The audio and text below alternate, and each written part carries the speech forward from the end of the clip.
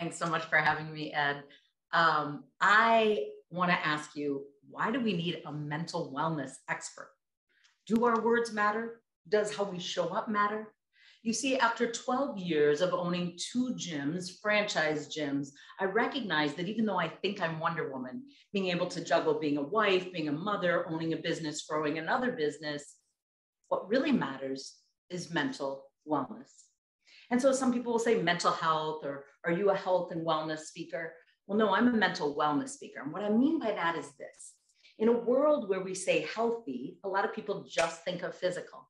But what I recognize is health is actually at least 7 areas. It is your physical, emotional, mental, financial health, relationship health, career health, and spiritual health. We have at least 7 dimensions to our health.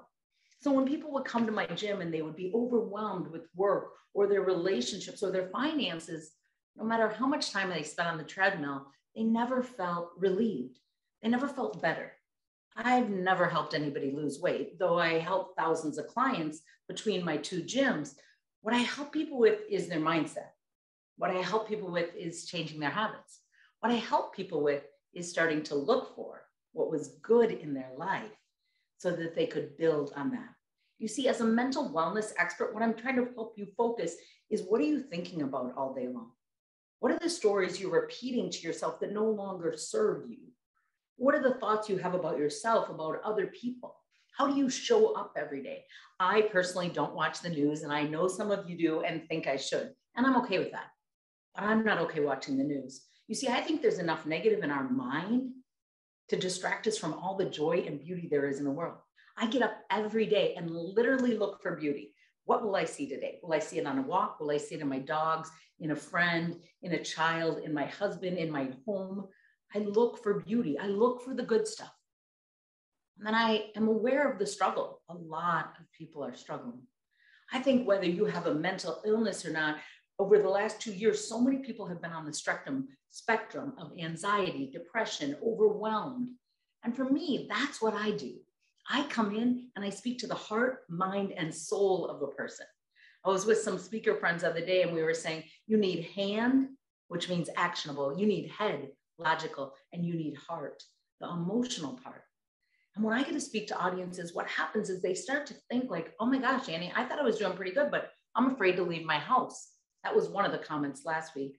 Or somebody else saying, I feel so alone. I didn't know anyone else felt so alone. Another woman I met in recovery who said, I didn't realize that my choices were being watched by so many, and that I was making a positive influence in the world. You see, as a mental health expert, what I'm doing is helping people create new habits, create new self-talk. A lot of people say the narrative. What I like to say is, it's your story. What is the story you're telling yourself, you're saying about yourself, and does it serve you and serve those around you? I think we have to start with ourselves to get filled up. It is never selfish to make time to calm yourself, to get exercise, to get good nutrition, to have laughter with friends. It isn't selfish, it is self-full. And what I recognize in owning those 2 franchises and juggling many different things at the same time is that if I did not take care of myself first, I was depleted and I could not serve my clients the way that I wanted to serve them. And because of that, I really started to think about, what does it look like to serve me? And I am not saying you have the same agenda as me. But what I am saying is, if you want your association or organization to run well, first take care of yourself and then show up better. And if you lose some people along the way, it's okay. They might not be the right fit for you. But if you take care of yourself first, time to move, I say movement is my medicine. I've written 2 books and I have 2 more coming out soon, but actually I've written 5 books. But the one I wanted to share with you is Be the Exception and the Pineapple Principle. And what I wanted to just share with you about these books just briefly is the 7 keys. They used to be steps, but people don't need more to do. They need a better way to be.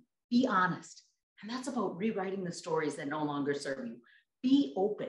That's about you being a mentor to other people, but also receiving mentorship, or as I like to say, a light along your path in the darkness, in the struggle that we're all going through, removing the stigma, the shame, and the silence around your struggles, being able to ask for support and receive support. Be healthy. That's those 7 areas. That's what I like to talk about. How do you get there? Baby steps. Build on small successes rather than expecting yourself to turn everything around. The alls and nevers don't work. But if you stay 3 days a week, I'll add a glass of water. 3 days a week, instead of going out to eat, I'll go for a walk. Instead of using that Amazon button, I'll quit spending or create a budget. How about be flexible? How do you feel about change? Most people are afraid of it. I love change. But what I know is all people love change that they choose or that's good for them. Be gentle. What are you beating yourself up about? What struggle, detour, challenge have you gone through that you stayed stuck in? Be gentle with yourself, and then be gentle with other people and their detours and struggles. Be courageous, set audacious goals, and then think about how they can make an impact on another person's life, whether it's for cancer or mental illness or heart disease. A mental wellness expert looks for the good and shines a light on other people's good. Be authentic is the last key to this. And it's about being yourself, loving yourself with all the messy parts, saying, you know what, I'm not perfect, but if I only mess up 10 times today, I'm okay. I'm going to get up tomorrow and do it again. I'm going to take care of myself first so I can take care of others. And the pineapple principle, well, that comes from a poem. It's about standing up straight and looking people in the eye. In a world where we're so busy, distracted by our phones or something else, we've lost sight of a simple art to look at another person in the eye. If we do something like that, it changes everything. If we're sweet on the inside. I'm Annie Meehan, and my newest book will be The Business of a Bruised Banana.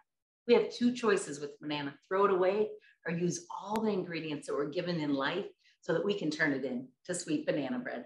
I'm Annie Meehan, a mental wellness expert, loving to inspire your organizations and associations. Thanks for being with us.